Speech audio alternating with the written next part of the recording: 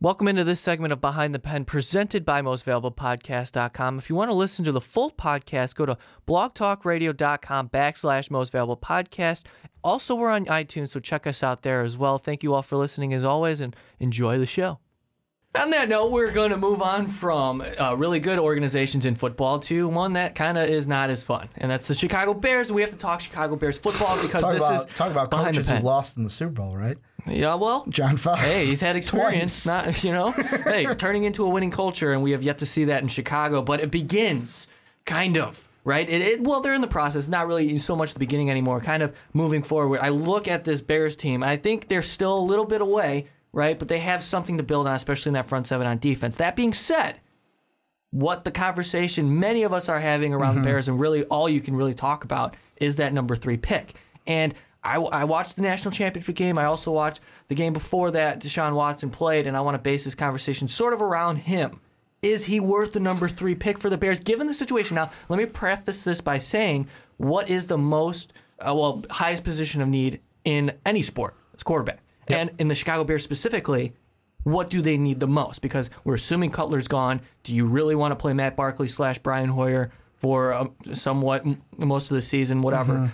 Is it so far-fetched to say that Deshaun Watson's worth the 3 pick for the Bears? I say no, and the reason why is, for me, I've seen so much this season, and my biggest thing right now that is my knock against Deshaun Watson is I question the mental makeup a little bit. Really? And the reason why I say that is, look back earlier in the year. I don't know. When Clemson was struggling and almost lost to teams that they shouldn't have, what was the big story? Deshaun Watson saying, "Don't call me a dual threat quarterback. Wow. I'm not a dual threat quarterback." That's just him betting on himself. Yeah, but it's my mind of saying, how about you focus on your play on the field and blow out the teams you're supposed to, and then not worry about what we're calling you. Well, he kind of backed it up. Dual threat. I don't care. I'm talking about this is more of a message for the draft stock than how to win a college football game. It's like Tim Tebow was a great college quarterback. He's not an NFL quarterback because he was that. He was the big so much wrong with it. Yeah, but he could run the ball in college. Yeah, the magic quarterback. And here's another thing. This is more recently that I know he wouldn't be. I don't think he'd be working with the Bears staff because I think if he played in the Senior Bowl this Saturday, he'd be playing with the South where Clemson is. But I know his big reason. Well, he didn't say it, but I'm going to assume that Browns asked him to come out. Well, his big reasoning was, I'm not going to play in the Senior Bowl. That told me, I don't want the Browns to be able to work with me. I don't want them to get a favorable attitude of me. So that the Browns don't like. I don't know about that. He doesn't want to go to Cleveland. That's what my mind is. But if I'm the Bears on the other side, I look at that and I see, this is a kid that we have questions about. Doesn't even want to come out and work with NFL coaches. All right, let me counter you with that, because I think, in my opinion, and this is just me. And watching Deshaun Watson on the field, he's got something. He's got magic. And you know what? Dak Prescott had that this year. We saw it. Now, maybe he... You know who played in the Senior Bowl? Dak Prescott. Well, listen, hold on. NFL coaches. Now, with Dak Prescott, it's a different situation because he had talent around him. Best offensive line in football, Ezekiel Elliott, top rusher in the NFL. And who drafted Given the Dak circumstances. Prescott? The team he worked with. Now, listen. With Deshaun Watson, why the hell would you go and play in the Senior Bowl when you have already proven yourself in the biggest games possible at the level of the sport you're playing at, and back-to-back national championship games? No, what else do you need to scout? No, it's not about the big thing with him in the Senior Bowl. Has nothing to do it's the NFL coaches with his actual seeing play. If he's an NFL caliber starter in the first round. To me, it's not even anything to do with his play. To me, it's how do you work with the coaching staff. It gives not only the Browns, I can get if he doesn't want to go to Cleveland. Everyone's bringing up John Elway didn't want to go number 1 to, the Colts, said he was going to play baseball. And my point with that was Deshaun Watson is not like the same kind of player that John Elway was. We knew John Elway was, the number 1 pick in an NFL draft. To me, it's more of how do you work with the coaching staff? How are you as a coachable player and actually getting to work with you? And that's also something to note, that in this draft, there's no guarantee for a quarterback. Now, Ricky, I respectfully disagree with you entirely on this. I think Deshaun Watson is taking the smart move by not going out there for the Senior Bowl, because the only thing you can do at this point is hurt yourself. Like, yes, there are chances to go out there and show them what more can he prove to these guys that he hasn't done already. Guess what? You can have private workouts with quarterbacks before the draft. That's totally a thing. He hasn't said no to that. Plus the combine. He's still got the combine and private workouts. This is more so him going, I don't want to take a flyer on getting hurt by some kid who thinks he's going to get an NFL draft pick in the 6th or 7th round because he comes out and he sacks me. I'm not going to take that risk on my body. I've got nothing more to show these coaches. He's got nothing to prove. That's exactly it. I've done everything that you can ask me to do in a college career. Literally, there's nothing else he can do. I mean, this is just personality at this point where he has time to talk to coaches. And that's combine and that's personal interviews. Well, and the thing that I disagree the most on is he can say whatever he wants. Let's not get anything twisted. The main reason why he doesn't want to go to the Senior Bowl is he doesn't want to go to Cleveland. And Didn't say no, absolutely not. I don't. No, that's nothing to do with anything. It's not, like I said, you can say whatever you want. I look at the comments and I go, you can say what you want, but you can't say the only reason. Right. I don't want to go to Cleveland. I don't want to go to number one. No. One thing I was going to say is I don't disagree with him. I wouldn't want to go your opinion. to Cleveland You can't put words in his mouth. This is the NFL, and these are NFL organizations. I don't care if it's Cleveland. They've had a history of losing. You're getting drafted to play in the highest level of your sport. It doesn't matter what team you're playing for. If you're not going to the Senior Bowl because you don't want to be drafted by Cleveland, that's a load of horse. Well, and the thing with the whole...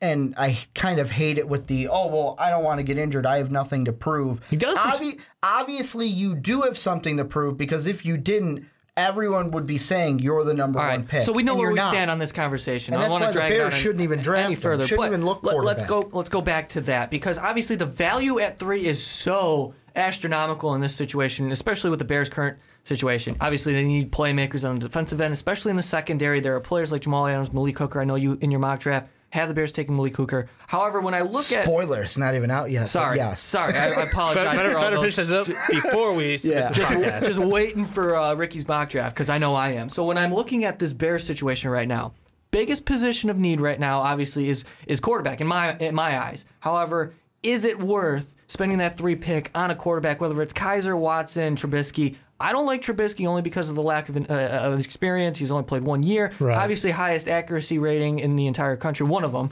But he was throwing a talented wide receivers there. In a pro style, he looks good. I don't want to talk about Trubisky. We're looking at Watson here. In my opinion of Deshaun Watson, there's something special about this kid. I agree with you, Mike. There's absolutely something special about this kid. We look at his performance in the national championship game. I think it was before halftime. It was a final drive. There was this one throw, and I'm only just picking this one out. It was sort of an out route for a receiver on the sideline. Just put it pinpoint in the pocket, 3-step drop, just nailed it. Absolutely nailed it. Obviously, there are questions for Watson's tangibles, right? His mechanics and what he's going to do in the pros, if that's going to translate from the college game. But there's something about him that makes it work and it makes it win. And if you're a quarterback, look at Aaron Rodgers. I'm not comparing the two. I'm saying Aaron Rodgers has some sort of magic. Yeah, I completely agree with you. I think that he offers a skill set that any offensive coordinator would love to have, and any team should really think about, because this is a chance to have a dynamic playmaker on your offense who forces defenses to think twice about how they're going to cover your team. All the defensive setups they're going to use, all right, now not only do we have to cover wide receivers, running backs, tight ends, all this stuff, now we have to have a spy sit there and wait and watch on him, because if we don't and he gets loose, he can hurt us. Make a play. So my only concern for Deshaun Watson being such a high pick is the fact that, and we haven't seen a quarterback with that mobility, that play style last very long in the NFL. See, now, with that being said, I'm not sure how much... It's relatively new to the NFL being accepted. Russell Wilson's been killing it, and he's like the first guy that comes to mind, mobile quarterback with success. But I'm looking at this situation for the Bears. All that being said, I just praised Deshaun Watson. Mm-hmm. I don't think the Bears can do it. I don't think he's worth a 3 pick given the circumstances where the Bears stand. The risk is just too high. And that's the thing. We haven't seen a guaranteed yes quarterback really since Andrew Luck / Jameis Winston. I think Jameis more so. Probably Jameis. And here's the thing. And I don't see that in Deshaun. When it comes to the Bears, the most important pick in this draft is not even one that they control. It's the one that happens right before them. Because if Kyle Shanahan, because at this point it looks like he's going to, Niners, after the Super Bowl, accept the job at the 49ers. I heard things that one guy was from Minnesota. I don't know where the other guy was. Basically, the Niners flew 2 guys to Houston basically to kind of just go out to lunch with Kyle Shanahan just to see which one he hits it off with as a possible GM for their team. So to me, it could be that. If they go Mitch Trubisky, then if I'm the Bears, Jonathan Allen. Like, I can't get that card up to the podium. So you're assuming quick enough. Myles Garrett goes 1. Well, yeah. Myles Garrett 1 is pretty solid unless something crazy happens. Unless he gets injured or something in like a workout. But I mean, I looked at the article and we talked about it like, what was it, a month or two ago? As soon as the Browns said astronomical grade, I said, oh, he's going number 1. Like, when you fall in love with a guy that much, your mind usually doesn't change and by the Trubisky time going you get to the draft. If he goes 2, that could happen. It could, because Very Kyle much so. Shanahan, one guy I threw out on the onside kick that it'd be interesting is to see if Kyle Shanahan tries to get maybe a Kirk Cousins to the 49ers, because he did work with Kurt a few years in Washington. But point being, if the Niners go quarterback, I go Jonathan Allen. And I almost agree call with him you. Jared Allen. I go Jonathan Allen, but let's say Jonathan Allen is off at 2. I go either Hooker or Adams. And the one quarterback, they're in a great spot. the one quarterback I want to throw out there that's going to be one to watch for Bears fans, and if you're listening to this on Blog Talk Radio, you'll get to see the game after we talk about it. If you're listening to it on YouTube, the game has already happened, but Nate Peterman, quarterback out of Pitt, because this is a guy who John Fox and this Bears staff are going to coach at the Senior Bowl. So where do you see him? Like, Could be what a round? third rounder. Third? I mean, right now CBS has him as a 4th rounder, but if a good Senior Bowl, we still got, like you said, the combine, all that stuff. pro workouts.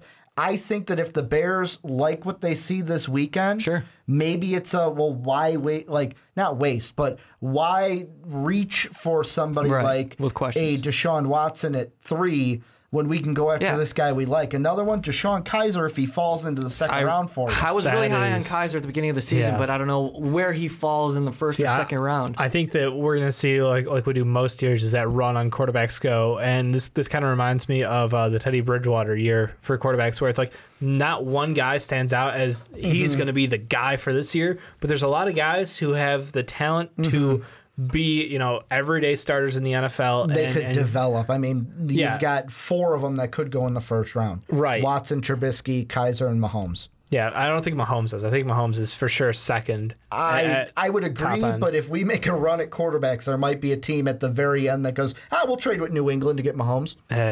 We'll see about that. But yeah, I think that Kaiser, if he's there at their second round through, that should be a lock instantly. Even like you said, maybe you have to go back up in the first to get him. But I think he is the answer. I think that you play it safe in round and you take best player available, whether it is someone like Jonathan Allen, who is just an absolute stud on that defensive line, would sure up. You already talked about our front 7 really came together at the end of this last season. We ended up top 10 in defensive and overall ratings, and it's just like, all right, we could shore up that position, sure. The big concern for me is the secondary. And the nice thing about this year is there's about 7 guys, I think 7 to 10 guys in that secondary who I have with first to early second round grades who are going to be available in the second and third round probably. There's a lot of guys. There's such good depth there that we have a good chance to kind of fill in that role. One guy out of Iowa that they are coaching in the Senior Bowl that I like, Desmond King. Could be Entirely one that you get in the second. I mean, he's a first, second rounder right now. So as we wrap up this Chicago Bears conversation, as well as this entire podcast, you guys sticking around on Blog Talk Radio, you guys are the best. Thank you for listening throughout. But I want to bounce off what both of you guys were saying. I love, Ricky, what you were saying about Jonathan Allen, as well as Dave talking about the front 7. I completely agree. I think Jonathan Allen is not only the safe pick, but the right pick to make. Jonathan Allen, if you add him to this front 7, think about it. Will Young, Pernell McPhee, right? Of course you got to stay healthy. Jarrell Freeman, of course. But that just adds to the depth. Eddie Goldman, Akeem Hicks was a great offseason signing, and we see Leonard Floyd emerging as this legitimate player, and he was worth the 9th overall pick last year. This is a big draft for Ryan Pace, I think. And plus, you have 2 picks in the top 36. So you really can't screw this up if you're the Bears. But it is the Bears. It is the Chicago Bears. All right, some final thoughts. I love also looking at the situations and the depth at the secondary, like what you guys were just mentioning. Jamal Adams, I mean, man, it's tough to pass on a guy like that, but Jonathan Allen, I think, is a safer pick. So for me, best player available, if it's Jonathan Allen, you got to do it.